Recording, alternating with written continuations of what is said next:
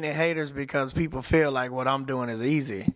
They feel like auto-tune makes a song a smash. You know what I'm saying? They feel like you don't have to write a good song to have a smash. You just gotta say whatever you want to. Just say Michael Bublé 8 times in a row, and that's a hook, and then you got and you put auto-tune on, and you got a smash record.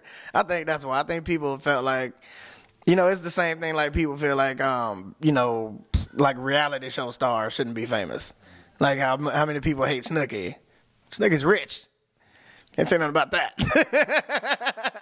I mean, even me, I don't know what she got famous for either.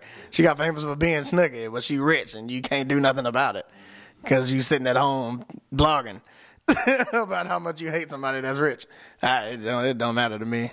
Looking back, T-Pain, do you think Jay-Z's song Death of Auto-Tune had an impact in your career? Oh, yes. Oh, yes. The crazy thing is, and a lot of people don't see it like this, but I mean, if you really look at it, he made me famous.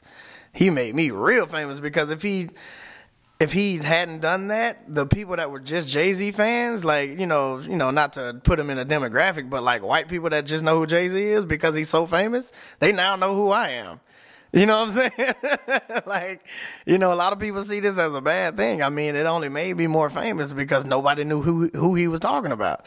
And nobody, you know what I'm saying? And everybody was trying to figure out, what is this beef and who is he talking about? Why does he hate this thing so much? And the second you look up auto-tune, I'm the first person that's coming up. So, you know what I'm saying? You want to Google, death of auto-tune, it's going to be Jay-Z, and then I'm going to be right under that. So, hey, if I can be in Jay-Z's category any day, I'm fantastic. I love it. It had an impact on my career, but it was a good impact.